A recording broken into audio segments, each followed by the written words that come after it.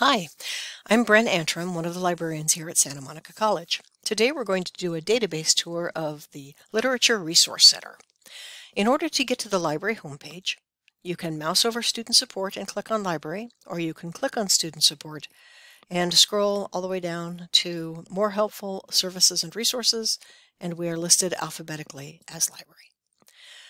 Once on the library homepage, there are a number of ways to begin your search, including one search, which is a listing of everything that we own, subscribe to, or can access in the open web.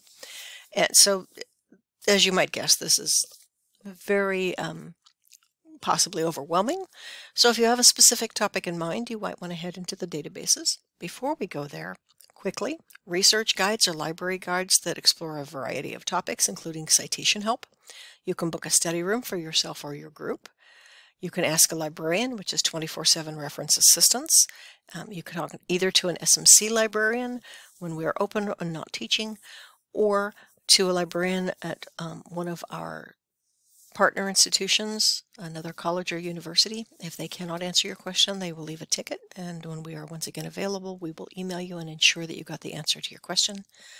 Here are our linked archived workshops and videos, including upcoming live workshops. Our upcoming events are listed here and linked. Resources, including our YouTube channel and Ask a Librarian, are linked here. Our hours and contact information updated regularly, and our social media links. So heading into the databases. First, a warning, I would not search for your topic here under Search for Databases. This searches the description of the database. So, for example, if I'm looking for Joy Harjo, the first Native American Poet Laureate of the United States and a personal hero, there will not be an entire database just on Ms. Harjo. There will be a database on literature. So I would search for databases on literature and then search within those databases for my topic. The more specific way or efficient way to get to this is to go into subjects instead. And under subjects, as you'll notice, it's broken down by a variety of different topics. So I'm going to head into English, and about a little less than a quarter of our databases have information that could be used in an English class, because English classes do literature and they also do social issues. Up at top are those databases that might be considered specific or more specific to this topic, and then the further you go down, you'll find a list of databases that have information that could be of use in your English class but may not necessarily be specifically literature. So when I head into Literature Resource Center, because I am looking for an author, it gives me a variety of ways to search, and these are linked across here as well as being linked visually. You can browse for specific works. You can browse topics that go across works.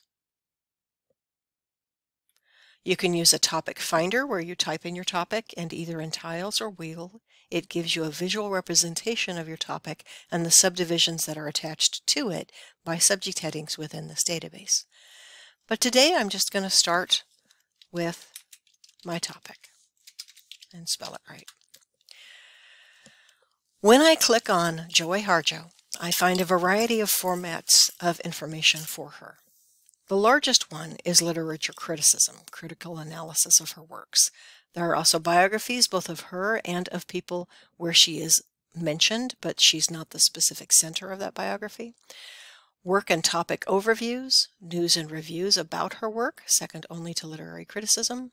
Primary sources and literary works, which are her actual works or works that she has been a part of, for example, in an anthology. And multimedia, things like videos and audios. So I'm going to start in literature criticism, and 295 is an awful lot. So the first thing that I want to do is I want to filter it down a little. And I could have a couple of different ways to do this. If I were searching for a topic, for example, civil rights, I might go into subjects first. But I'm looking for a person. So I'm going to go into person about instead. And you'll notice that of these 295 or so, only 40 are specifically about Joy Harjo. Others are about other Native American authors like Sherman Alexie or Leslie Marmon Silko, but not specifically about her. So I want things that are specifically about her. So when I apply that filter, it takes me down from about 300 to about 40. So that's very helpful for narrowing it down considerably. Then within that, I can say, what kind of document am I looking at? Am I looking at an essay? Am I looking at a biography? Am I looking at a critical essay or an article in general? And when I'm doing literary work, I would probably want a critical essay. So I apply that again, and it takes me down to 30 specific literature criticisms that I can use in my work. So if I want to find out, for example, more about how her poetry evolved historically, I could look at this. Keep in mind the dates. These go way back. This is near the beginning of her career. This is relatively current, and this considers her autobiography, Crazy Brave. So when I take a look at this, it allows me to do a number of things with it. I can email it, download it, I can cite it. It tells me about the essay itself, gives me an abstract which describes it, gives me some related articles that I could also find useful, gives me related subjects. This broadens it out considerably, but it also, importantly, tells me what this is about. It's about a memoir of a poet. It's about a specific memoir, and it's about these specific poets.